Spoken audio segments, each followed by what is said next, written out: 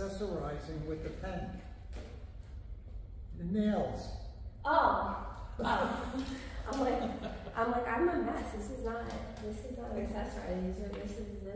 This is not it. Alright. Here we go. I call the plant El Man of War. The following is brought to you in part by MFC Studios. The views of the show's host and guests do not necessarily reflect those of the management, owners, or staff of this radio station. And now, it came from the radio.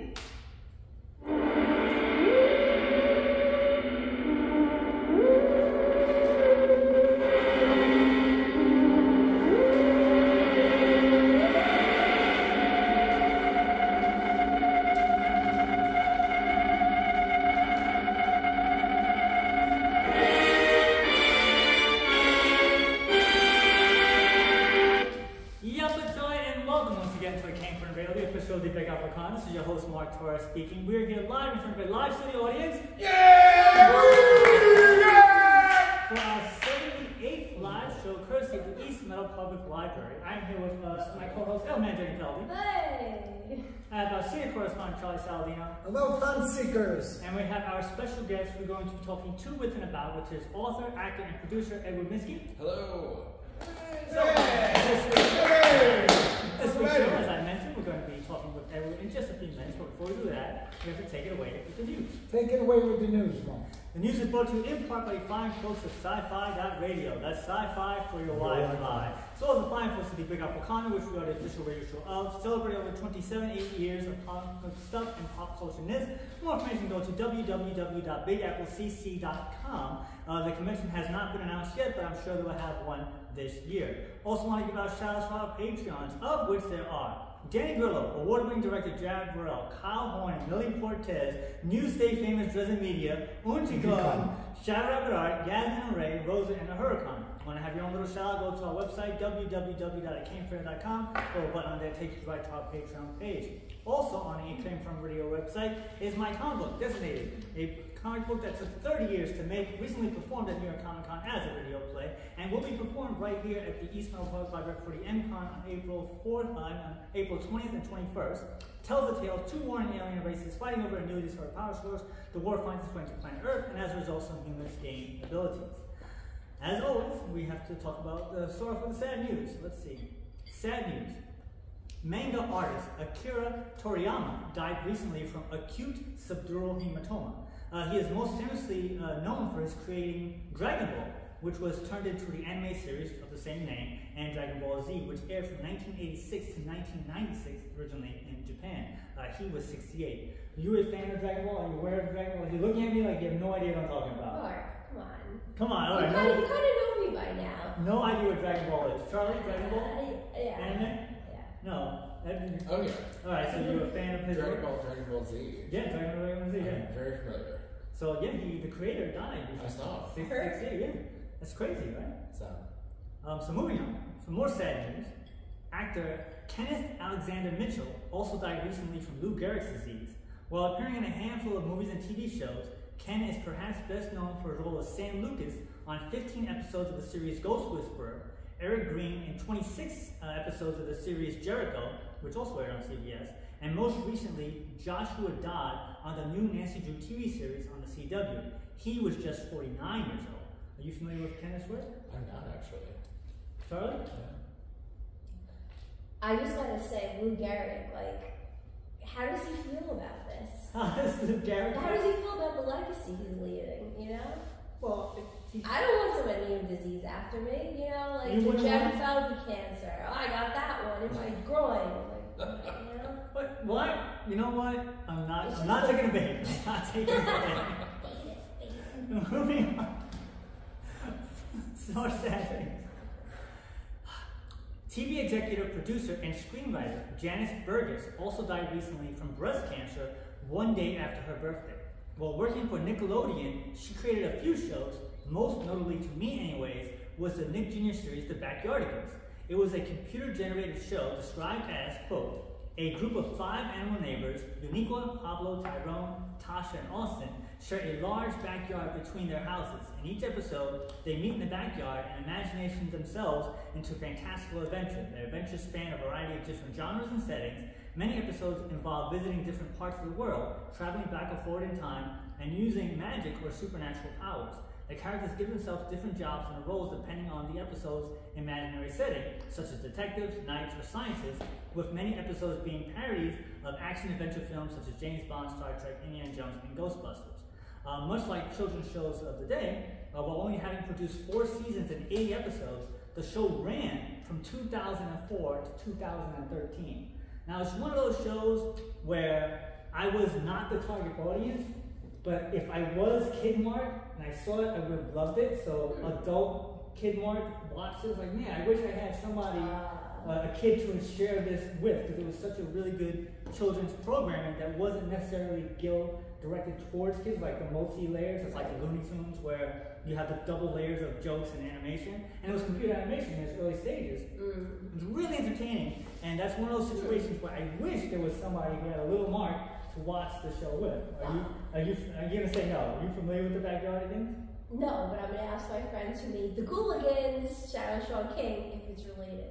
Okay. That's what I'm gonna ask. You've heard of Backyardigans? I remember it, but also, side note, like there's a compulsiveness in me that's like, you die right after your birthday. Way to tie that up in a bow. And then, what a final point to put on. Yeah. Unbelievable, innovative show. Was really good. Yeah. So now we have the last bit of sad news. Oh, stop with this. You can still watch the show with a kid. Here's the good news. Yes, you can watch. You still watch the show. Well, Yes. I have kids, so I'm sure we're not hanging out with you alone. No. Actress and fashion designer Julie Lynn Charlotte also died recently. She was the creator of the poodle skirt. Back to the Future, if you might remember when we went Back to the Future in the 50s and 60s, our senior correspondent will be well aware of the poodle skirt. She made that dress. It's an iconic image, and she was 101 years old. I was around when they were wearing it. Right, so that person who made that iconic, was it iconic back when you were in youth? You were just a junior correspondent? They called it, it was a thing for it was like, you would go out to a dance. If you were a girl, you'd go out to dance with your best poodle skirt on. Yeah. And you had Did you like them? Your little white socks. Would you say, Elena, wear your poodle skirt? Poodle skirt, Would yeah. that be like something it? you encouraged your female companions to wear back in the day? I was not able to have a companion back in the day. I was too young. But that's when you used to see girls go out. They used to have they would like these big skirts and Should we see more of them? Yeah. Maybe more. Well, you see them in Grease. TV, Grease, yeah. play. No, but now. Oh, now. Like Ice Spice, who goes out in concerts, not wearing any underwear, yeah, crotch you hanging out. would Put on a see poodle poodle skirt. All Yeah, right. cover that stuff Stuff up. like that always has a kind Bring them back. Yeah, I'm sure we'll see those. You have a chance to bring back the poodle skirt. Bring it back and show them. That's it. And All right, bring back so- and don't show them. Yeah. Oh, look, don't wear underwear. Fashion. The white socks. You bring them back. And the strap, Right. strap shoes, those patent leather thingies. So that's it for the sad news. So moving on to the regular news. The Oscars have come and gone, but we hear it came from radio. That means that the Razzies also have come out. It looks like the big winner was Winnie the Pooh, Blood and Honey, which was based off of the book, which is now in public domain that Disney has, so they no longer own that original concept. And it was that Pooh and Piglet were murderers because they were the guy's childhood friend, and then when Christopher Robin left, they needed him, and so they went around murdering people in the camp. It's a very crazy movie. But they got 5 awards for Razzies, which is Worst Picture, Worst Director, Worst On-Screen Combo, Worst Remake, Ripoff, or Sequel, and Worst Screenplay. With Hot Megan Fox getting 2 awards for her Worst Actress in the movie Johnny and Clyde, what I saw with Brett Azar. That was that movie, which I like that movie, I have to say. This, yeah. And then she got Worst Supporting Actress for Expendables Part 4 as Gina. So I wonder how she thinks about that. you know, it's The Razzies, as an actor, they're all in good fun. Yeah. Famously, Halle Berry won one. Okay. Like, I think the week after she won an Oscar for Best Actress. So It's all in good fun. I believe it's a charity benefit, and they raise money for things. I think. Don't quote me on that. Yeah, Halle Berry came in and she brought the Oscar, to the Razzie and had both, and she got Jackie, and Sandra Bullock also came down that she won, and she had, so the Razzies are fun. I think they enjoy it. I think they have a I thought they were all like legitimately bad. Like I remember the watched that 13-year-old one? Was it like a young kid one, a Razzie? Oh, no, they were nominated. She was nominated for being the youngest person to get a Razzie, and then the social media backlash was so bad that they were like, we made a mistake. We're not gonna nominate people of a certain age to be nominated for a Razzie. That's why I thought you have to be like old enough to get the joke. Right, correct. I would watch that more than I would watch the Academy Awards. Yeah. Which I wouldn't watch. There's clips of the Razzies online. You can go watch. Yeah. Okay. So moving on from I guess they have money now department. None other than Neve Campbell has announced that she is returning for Scream Part 7. Neve says, Sidney Prescott is coming back. Sounds nothing like Neve. It has always been a blast and an honor to play Sidney in the Scream movies. My appreciation for these films and for what they have meant to me has never waned. I am very happy and proud to have been asked in the most respectful way to bring Sidney back to the screen, and I couldn't be more thrilled. In addition to Neve returning, Scream creator and writer Kevin Williamson is taking over as director of Scream 7. For those who are keeping track, Kevin wrote Part 1, Part 2, and Part 4 of this franchise. Kevin says, it's been nearly 30 years since my first script, Scream, was directed by the legendary Wes Craven. I would never have predicted that it would become, or that I would be directing the 7th installment of the franchise. I am overcome with gratitude and excitement, and I can't wait to take this journey with Neve and the entire Scream family as we bring back Sidney Prescott to the next chapter of the Scream franchise. Thank you all the Scream fans, you're the gift that keeps on giving. Now, what's interesting to note is how all this came about.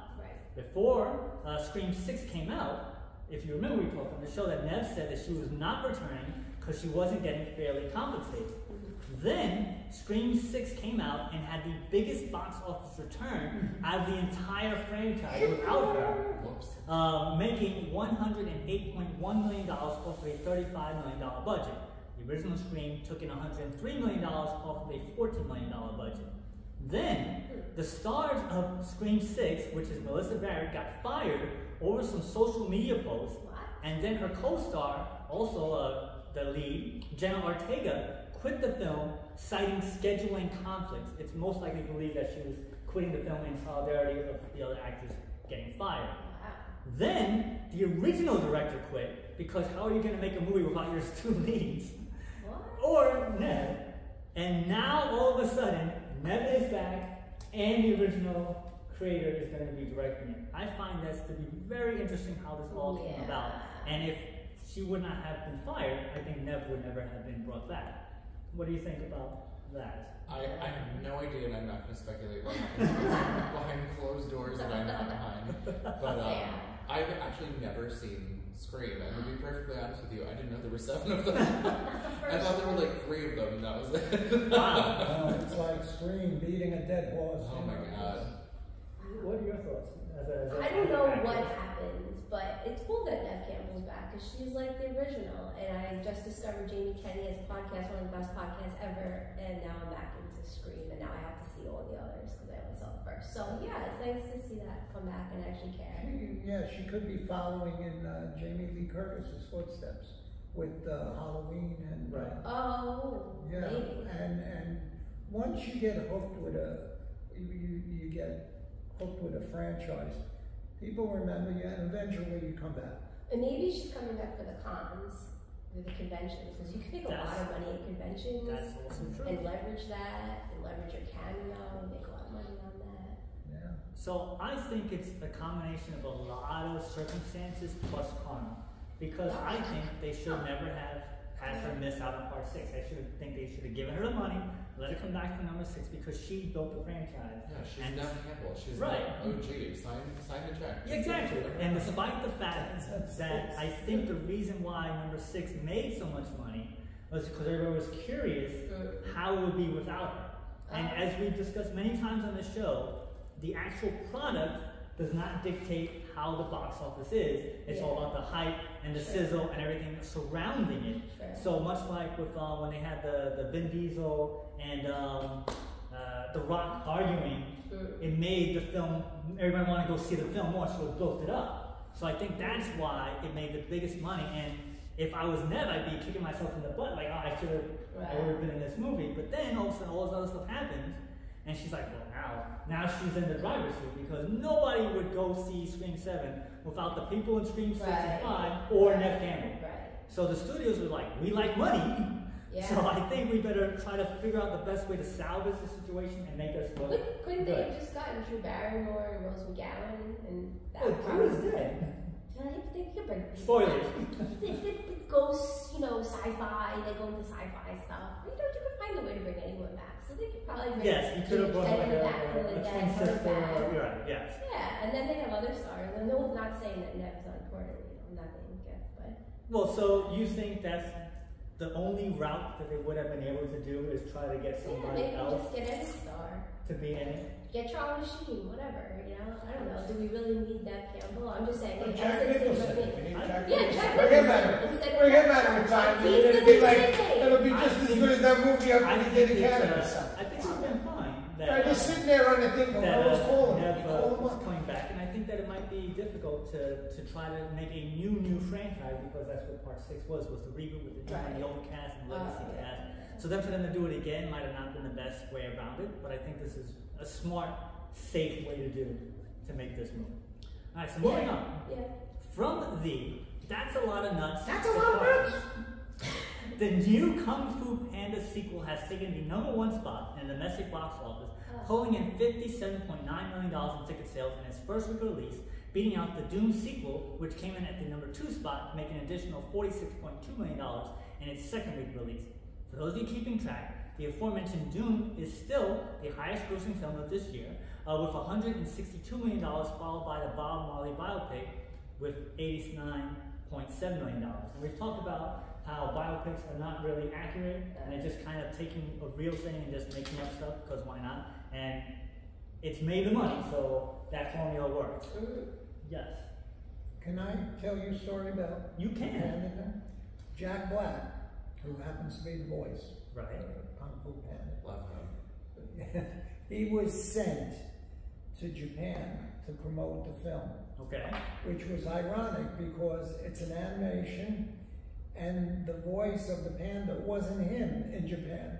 It was a Japanese. Right. So he was saying, why am I here? That's funny. But he didn't care, got a trip to Japan, but he thought that was ironic. Right, he might have been in it. Yeah. Well, that actually happens with all films. All films that have international distribution, they have like and it's usually the same actor who does their voice of the film. And a lot of times they're friends or they stay in touch or whatnot, but I think in his instance, what was funny about it is that the guy's voice is so much higher and different than his. So is that. It was him. It was either him or Zac Efron. Something like that happened where the guy's voice was so different. It just very obviously was not him. But that happens in a lot of films, and they still go along with the press because obviously they're the big star and they're the draw. Yeah, that's weird if you think about it, especially for an animated movie, that he would be the draw, even though that, if you think about it, he's not involved in it in any way, shape, or form for the international but audience. if you look at any of the press in other countries, it's still Jack Black. Yeah, and that is weird. It's weird. It's just he's not the voice you're hearing because he doesn't speak Japanese. Maybe they think he's the panda. They think he's the panda. He kind of is a panda. Yeah. We love him. That would be like the girl that Jack Black turned into in Jumanji would go out and do the promo thing instead of Jack Black. Right, yes, exactly. So moving on. From I think this might be a scam department. In Glasgow, Scotland, the House of Illuminati's Willy's Chocolate Experience, which charged $45 per person, was quickly canceled after its first day, after police were called due to multiple parents demanding refunds. Turns out that despite the website promising, quote, extraordinary props, oversized lollipops, and a paradise of sweet treats, and, quote, a once-in-a-lifetime musical experience, attendees were given a, quote, sparsely decorated warehouse with nothing resembling Charlie and the Chocolate Factory. The actors who were part of the performance said, "I thought this was where dreams go to die. I already could feel the embarrassment. I knew the script was AI generated as well. I was like, this isn't normal human writing." There was a little girl dressed up as a Oompa Loompa, and that was really upset because she expected Charlie and the Chocolate Factory and got a dirty warehouse in Glasgow. There was just a mob of people outside and inside. It was carnage. There was people just running everywhere, shouting, threatening the organizers. They told us to abandon the script. They had this jelly bean room, but they eventually ran out of jelly beans. I was already rationing the jelly beans of 3 per kid, and that was me being generous. The company says, "Today has been a very stressful and frustrating day for many, and for that we're truly sorry. Unfortunately, last minute we were let down in many areas of our event and tried to best to continue and push on, and now realize we probably shouldn't have had canceled the first thing this morning instead. We fully apologize for what has happened. We'll be giving full refunds to each and every person that purchased a ticket." Now, it's been all over the internet. If you could see the images, that's what was promised. You look at the website, which is clearly AI made, and to what was actually there, it's night and day. Now, as an actor, have you ever been in a situation where you were hired to do one job, and when you got to the job, it was something completely different? I mean, I feel like that happens oftentimes, especially in theater, which is where I started, where you get hired to do a job and then all of a sudden you're also doing stuff backstage. And then your headspace is like, well, of course I'll just help. I just want to help. I'll do like this. We'll just get it done. That's not what this is. This is just blatant fraud and a grift. And also, I think a really interesting kind of point to AI and where we're going with it and what could potentially happen if we don't get legislation in place to protect, Why don't we label something to like protect that? IP and to protect the people who are going to be in those projects, whether they're live or on film. SAG-AFTRA has been doing a great job with the new contract that we just negotiated, and also they've been going in front of Congress to speak to them about the dangers of AI. This is a funny example of how this could happen, but there are of course more serious examples of what could go completely awry with it. And so I'm interested to see where legislation goes with that to kind of protect everyone from AI, because it's not just actors, it could be anyone who is on a phone, on social media, anything. This just happens to be a really hilarious example of it going completely off the rails. Thankfully no one was actually hurt or harmed by this.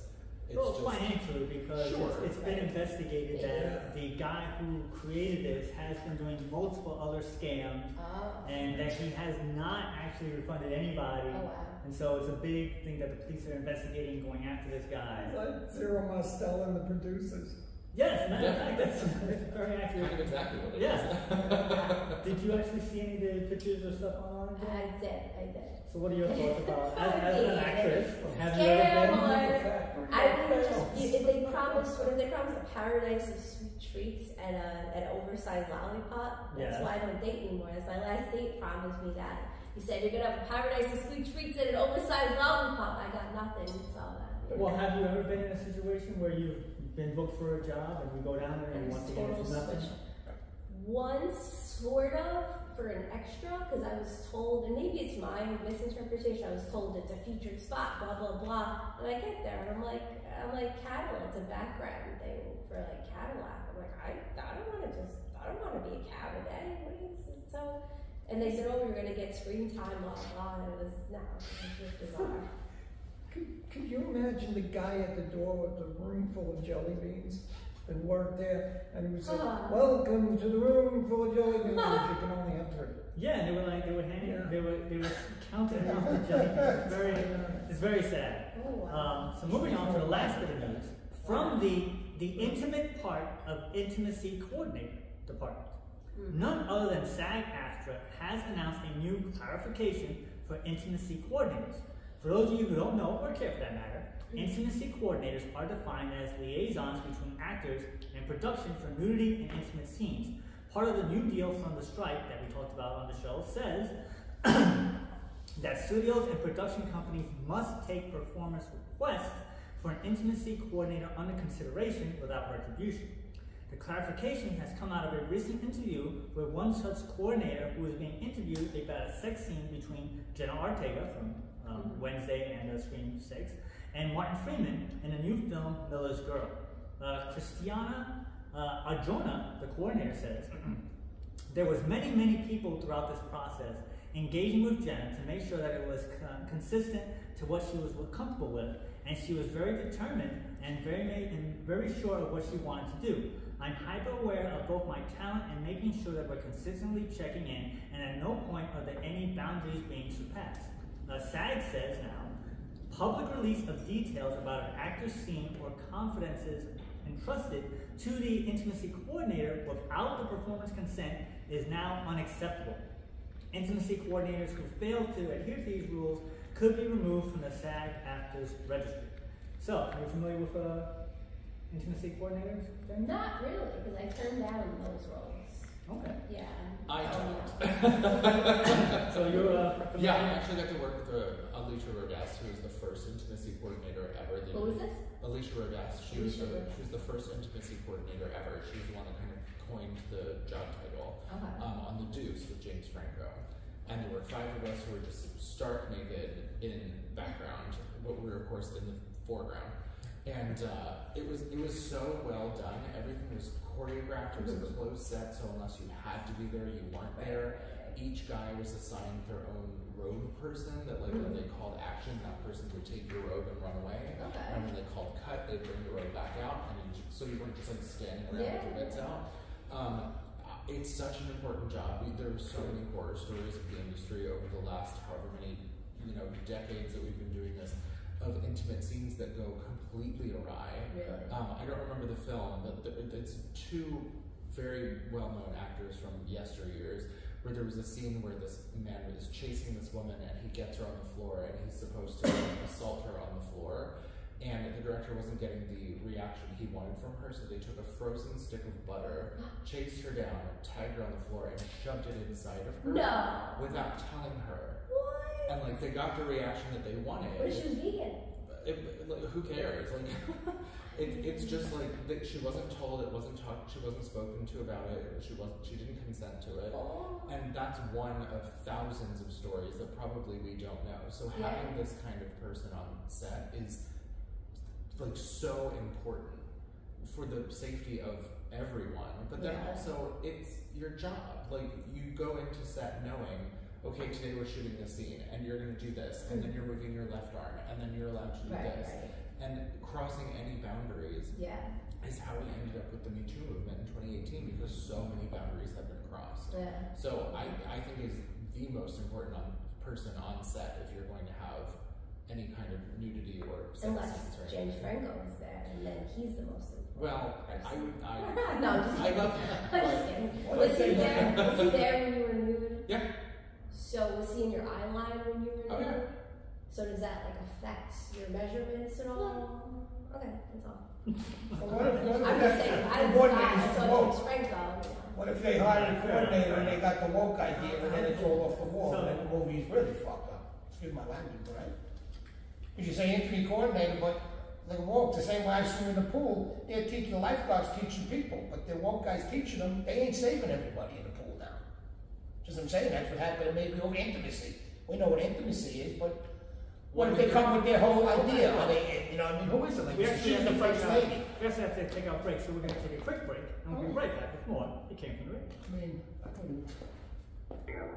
Hey everybody, this is Todd McFarlane of the record-setting Spawn comic series, and if you're looking for any kind of cool conversation about creators, about entertainment, about all that good stuff, you go to It Came From The Radio. You're listening to the right spot. Your pool analogy. This is Clint Flynn, a popular voice actor known for Axel, Camon, and Ryan from the Metal Gear series. And you're listening to It Came From The Radio. Stick around. Hey, I'm Mike Kingston, the writer and creator of Headlocked. And I am WWE Hall of Famer Jerry the King Lawler. And guess what you're listening to? You're listening to It Came From The Radio. Hi, this is Amy Jo Johnson, writer-director from the film The Space Between, and you're listening to It Came From The Radio. Meet Grimlock having fun on It Came From The Radio.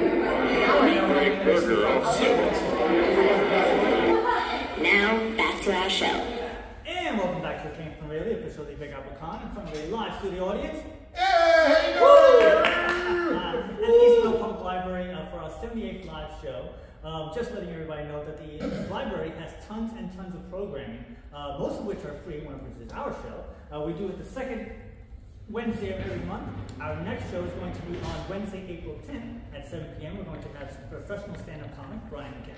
April when? April 10th. Okay.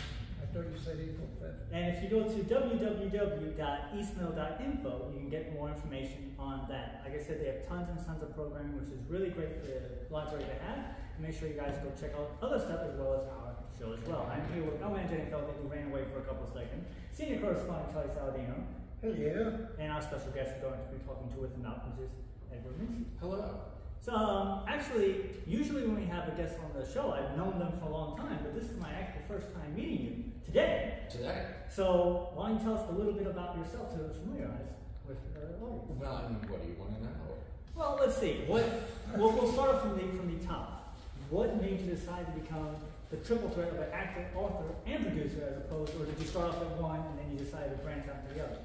I don't know if there was ever a particular moment that I was like, this is what I want to do, but I grew up doing shows and performing and whatnot ever since I was a kid, like knee-high. And so when I had the realization that I could make a career out of it, I was like, well, of course I'm going to do that. Yeah. So basically from the time I was 14 onward, I was like, well, I don't need high school anymore. I'm going to New York and I'm going to be an actor, and the end. So you were 14 when you realized this can be a career? Yes, that was 13 or 14. I'd actually come to New York and saw 42nd Street. It was my first Broadway show. Really? And my aunt was working backstage, so we got to go backstage and meet Christine Ebersole, who was there, and do the show and a bunch of other things. But it was the first time that I was like, oh, this is an actual job. Like, I don't need to be a person. I can go be an actor instead. So was that your first time ever in New York? Yeah. So it was your first time in New York. You not only go see a Broadway play, you go see a major Broadway play, and you get the behind-the-scenes treatment. Yeah. That's a complete opposite of what most people do. They just go to New York for one time, either they go to New York and they go see a play. But for your very first time, it must have been a life-changing, I guess it is, experience. Yeah, from that point on, I was like, I don't care about school. I'm moving here, and I don't need any of this. So then, you decide what's next for you. I mean, I barely got through high school. I moved here 3 days after graduation, and it was just like deuces bye. And I figured it out. You know, I mean, it was a long slog. I also wanted to do like pop music because I grew up loving that, and then I was in recording studios with my dad, and then we had a small little recording studio at my house, so I was writing music with him and like doing all kinds of stuff there. So there was like this dual want of being Britney Spears and also do Broadway. So once I realized the downtown music scene was horrendous and I didn't want to be part of it, I started auditioning for theater stuff. And it took a couple years, but things finally started to stick, and I was fortunate enough to work pretty much full-time as an actor for about 15 years. Now, back in the day, correct me if I'm wrong, senior correspondent Charlie Saladino, it was a known thing that people used to just pack up and move to Hollywood to be the famous actor. What made New York? Was it because of the plays that you came to New York, or? Well, it's where Broadway is, and that's part of what I wanted to do. Television wasn't really on my radar back then. It was more like being on stage and having an audience and being able to sing, and there wasn't a whole lot of TV, movie, musical things happening back then. So the idea to go to LA wasn't really appealing. I didn't want to have a car. I liked being in the city. It's close to where my parents are. They're only 3 hours out. It just it made sense to me, and it was, I don't know, it just felt good, and I didn't want to waste time. In my mind, I was like running out of time actively at 17 years old, and so I didn't want to waste time going to LA to sniff that out and see if I liked that. So I just came here. And have you left, or you've been here? I've never left. I've been here the whole time. That's crazy. Bury me in the sidewalk. Where did you leave from? Oh, Pennsylvania. Pennsylvania. Yeah, Central. So now you were with mom and dad in Pennsylvania. You were what, 13, 14? I mean, I grew up there, so. No, I know. When you birth to high school. When you left, where? Oh, I was 18. I graduated high school. Oh, okay. I thought you left there when you were 13. No. We all came here as a family. Oh, okay. Listen, I'm thinking Italian families. No, I was running down the block. I tried to convince them to let me move here when I was like 15, 16 years old. I was like, there's LaGuardia High School, there's Frank Sinatra High, I can go to one of those, like, let's get in. And they were like, absolutely not. So how do you wind up writing a book? Complete accident. I never had any aspirations to be a writer at all. I've always liked writing. I was a good writer in high school. I had some things published in school paper and like poems like published in student anthologies and stuff like that. But it never occurred to me that I would be one officially. And so like the whole cancer journey thing happened, and I was a couple years out, and I felt very displaced in my own life. And I met someone who had kind of he had just found out he was cancer free, and I think I was about 3-ish years out at that point. And he kind of said something to me that like turned a light bulb on, and I was like, oh wow, that's exactly how I've been feeling for the last 3 years. It's not just me. And so we had a very long conversation about all of the things of feeling like a stranger in your own life, and everyone around you is annoying, and like what's happening, and why am I angry all the time, and you know, this loss of self-identity and trying to figure it out again. And once he and I parted ways, I was like, I need to write about this. I have to write about this because I've never heard of this before. There's no resources for this. All they do is be like, join a support group, and I don't want to sit in a room with a bunch of people like whining about their feelings. I'm more proactive than that. So I reached out to a couple of other people I knew who had cancer, and I asked them some very specific questions about what life immediately after the fact was like, and everyone said the exact same thing. And so at the time, I had a little desk job down in Chelsea, and I spent every day, 5 days a week, 6 to 8 hours a day at this desk typing away, and just like brain dumping everything out that I possibly could. And then went back and shaped it and edited it and, you know, got it published. It was a total accident. What kind of cancer did you have? I had non-Hodgkin's lymphoma. It was the official and long title of it is rare and large diffuse B-cell Burkitt's-like non-Hodgkin's lymphoma. Very rare. Not a whole lot of people survive it. I'm the only person who has survived it this long without a reoccurrence. So I do know someone else who had the same type, but he's had it come back 3 times. Wow. He's now 61. He just kicked it again last year. We have the same oncologist, so bless her. But it was quite a ride. So I'm going to ask you a very personal question. Go for it. Situation, because my mother had died of cancer, and I never asked her this, and I always have a fear of death myself. If you get that diagnosis, the prognosis, what goes through your mind? And seeing as that it didn't happen, which is amazing, what goes through your mind? Oh, what a question. Well, I think the initial thing is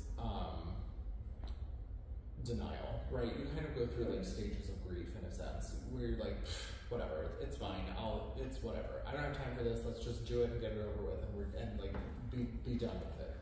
I had a phase where that was the case, and then things started to really go south, and no one really knew what to do, and none of the treatment was working, and that's kind of when I had to have the hard talk with the oncologist, like, nah, you might not make it, we're not sure what's happening. Wow. And so at that point, you're like, you know, it just kind of hits you like a ton of bricks. What are you supposed to do?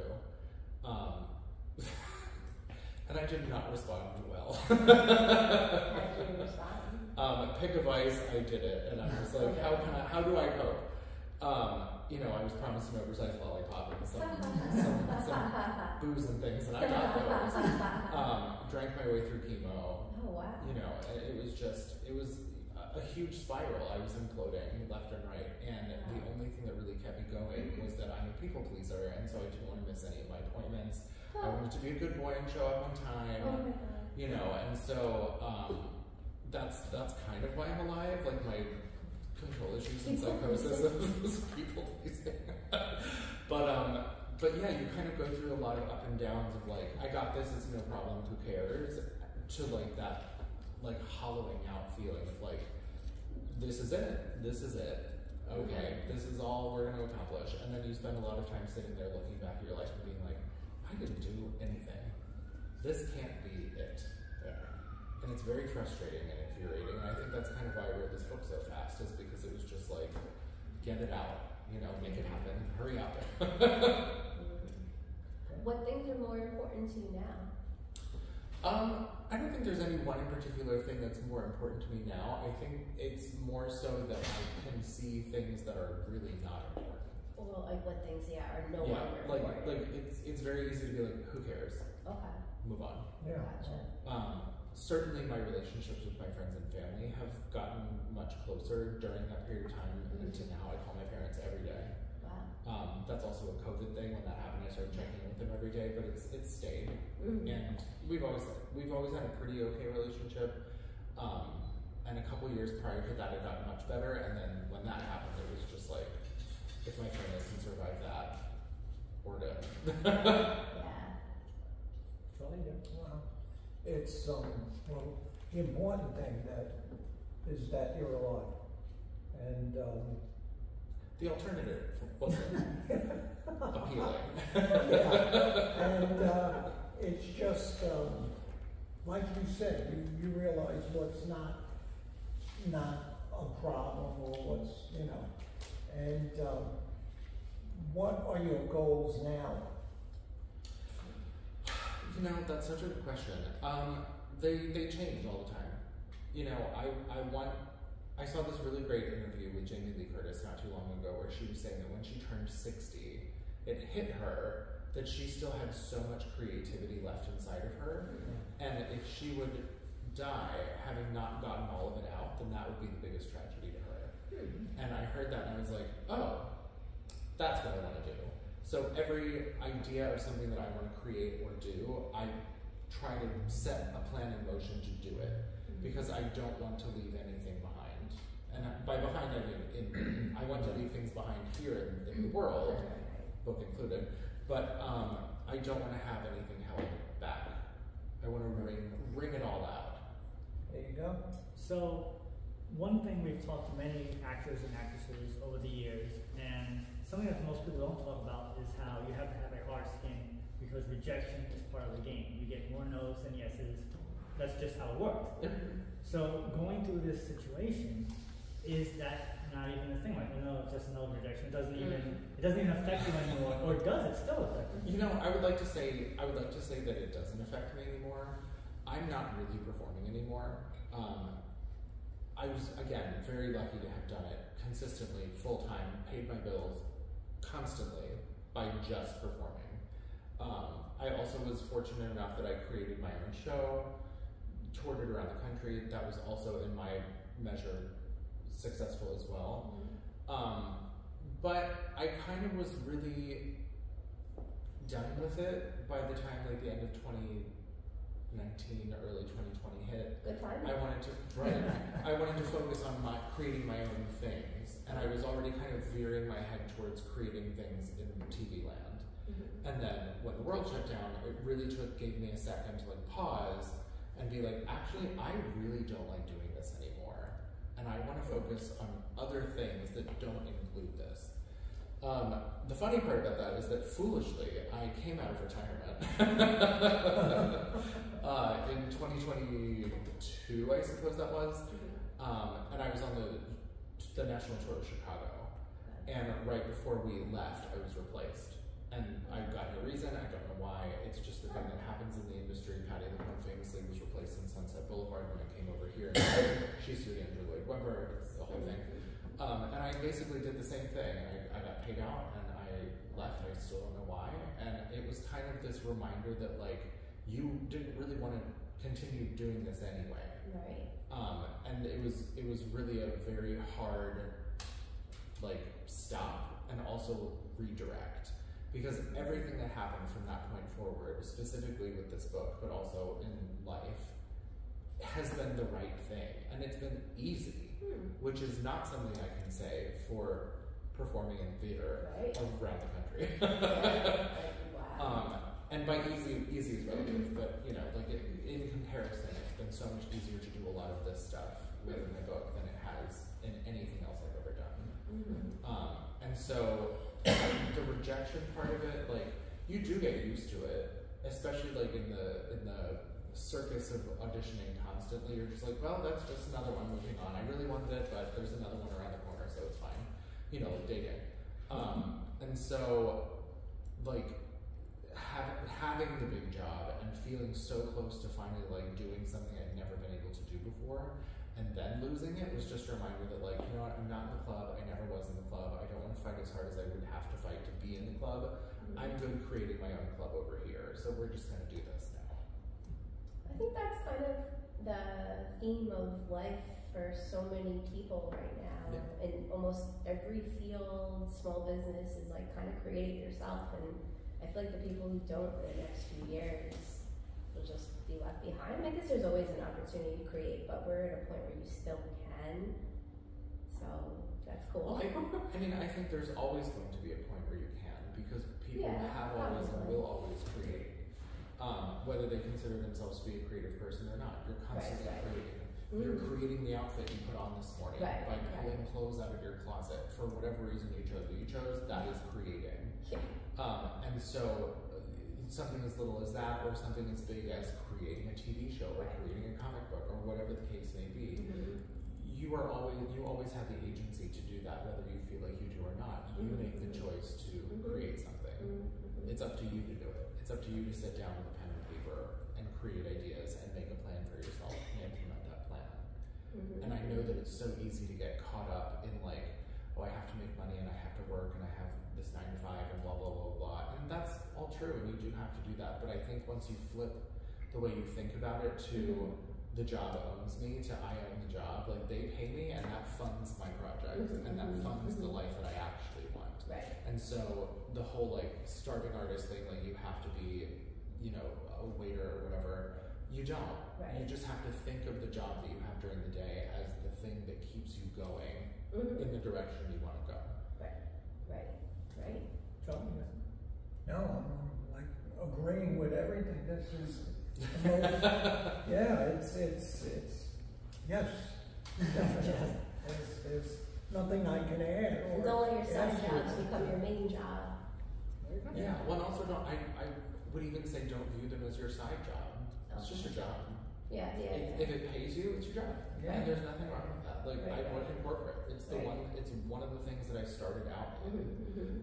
When I was 20 years old, I was in the corporate office at a hedge fund. And I was like, oh, I have to get out of here as soon as possible because this is hindering everything. But I was making more money than my dad at 20 years old. That's crazy.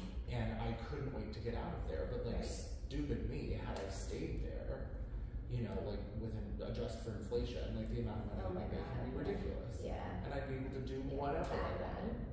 And like you said, I think there's a shift happening, but I think that shift is more so people are starting to realize that I don't necessarily have to do this or that. It's you can do both. Yeah, it's nice people are finally seeing that. Because a lot of people say, I don't understand. You do this, but you do that too. And it's like, Don't even get me started on that one. But that's cool because people are realizing you can do a lot of different things, and you're not a fireman, you can also be a ceramic maker. And you're in charge of what you want. For sure. It's, I'm 68 and I'm still doing crazy stuff, and I'm still being creative. And I don't think of it as, hey, you're 60. I'm thinking of it as, this is what I want to do. This is what I want to do. I don't care where you're supposed to. Whoever says you're supposed to be in a certain place at this time, it's like. I mean, the truth of it is, regardless of whether we're talking about career choices or jobs or whatnot, you could get in your car and drive across the country and turn off your phone and never be heard from again, and that would be great if that's what you want to do. Wonderful. But that's your choice, and you're free to make that choice at any time because no one is stopping you. That is cool about this time. You know, since 2020, I feel like people can model their lives the way they want to. Well, they always have been able to. But I think now the tolerance level to do so is lower. Exactly. And so if you want to disappear or you want to quit your job and go start a totally different career or start your own business or Go live in the forest in a tent. Like, do it. Right. Literally do it. There's no one stopping you from doing that. Right. That's a lot of leadership mindset, which a lot of people don't have. I know some people, one of my family, I don't think. I mean, I think we're all born with it. I think it's beaten out of us. Yeah. Figuratively right. or literally, depending on your situation. But to make that decision, I think is selfish in a good way.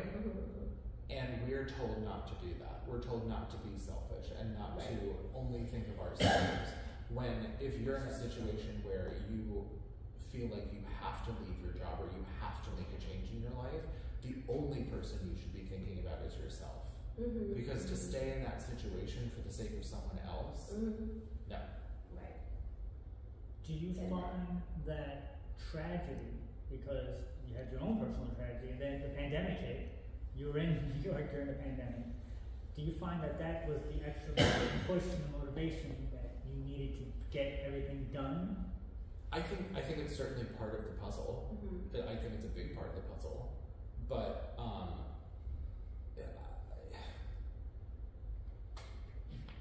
external things motivating you to do anything is always tough, right? Because then you're doing it for the wrong reason. Like, if seeing someone else win motivates you to work harder to also win, then you're doing it for the wrong reason. You're doing it to spite them. You have to want to do it because you want to do it. And you kind of have to shut everyone else out. So, like, did 2020 play into this and shut down all that? Like, absolutely, because it made me stop and actually realize, like, no, I don't want to do this anymore. And I want to go over here and I want to do that. And it also, I think, on a more widespread level, gave everyone the opportunity to see that they also can do that. Because your job isn't real, time isn't real, money is not real, everything that we're told and the structures in which we live are not real. They're made up, and we have a social contract with them to follow them. And we do that because it's the greater good for our fellow man. But we can also stop doing it. I just want to comment, I notice a lot of people, let's say someone's a swimmer or singer, whatever your profession is, theater, and you must have done it for at least 15 years? Oh, way longer. I don't Professionally know. for 15.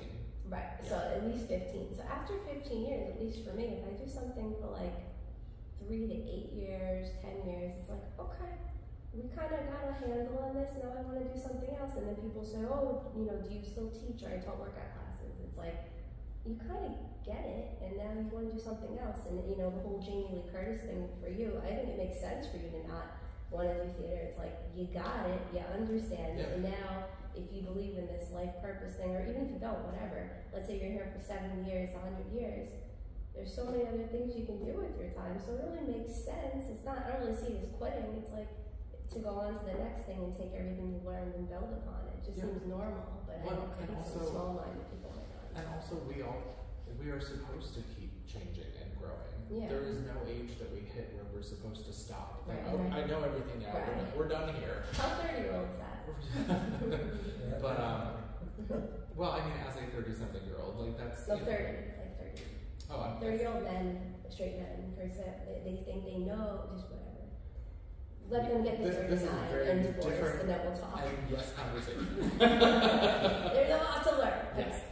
But growth and learning and changing is something we always should do. And so, I mean, it's easy to get stuck in a job because you're comfortable. It's easy to get stuck in a job because the money is good, or you feel like you need to be there, or it's a sense of identity or community. But again, with you as yourself being in charge of what you do now and what you do next, it's like, Yeah, 100%. I feel all that. Really, definitely. So, social media time. So where can people find out more about you? Where can their websites, all that fun stuff? Where can they go?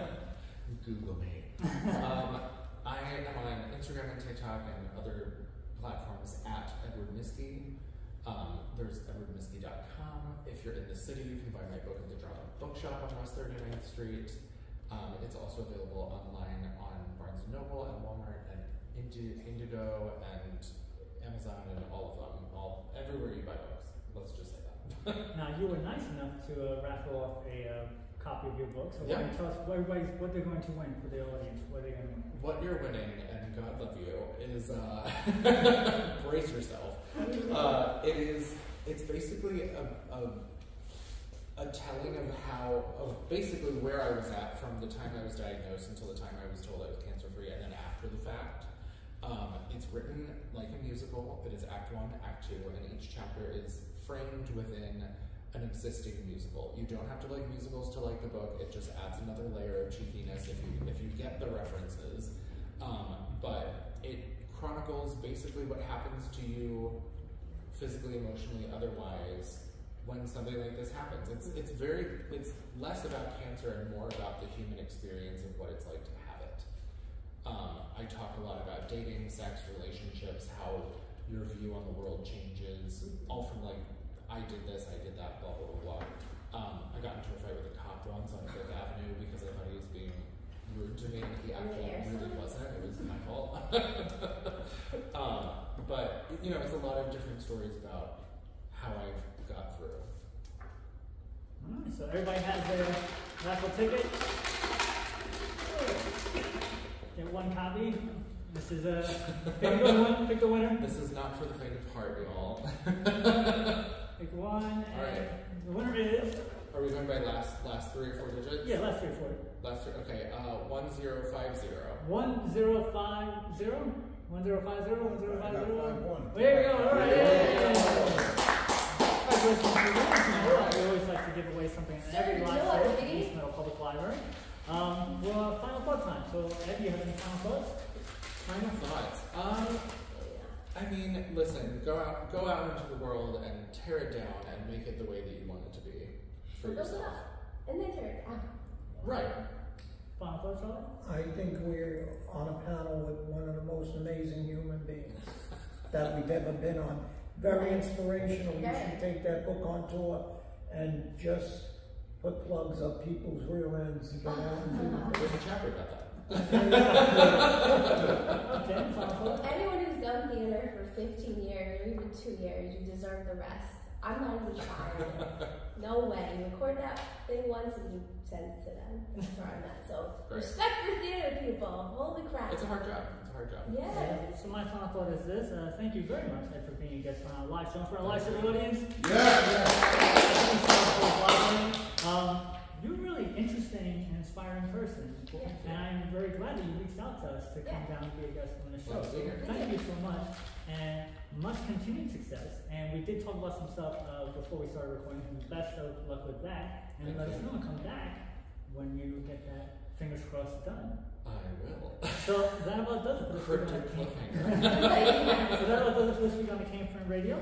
Join us right here and every week on this radio station. If you miss any part of the show, really not even gonna? Alright, fine. Thank you.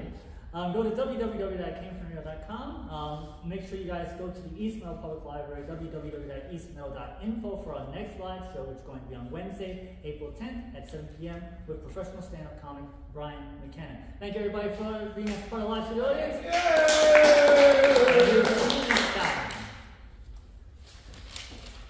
You've been listening to It Came From the Radio with Matt Torrance.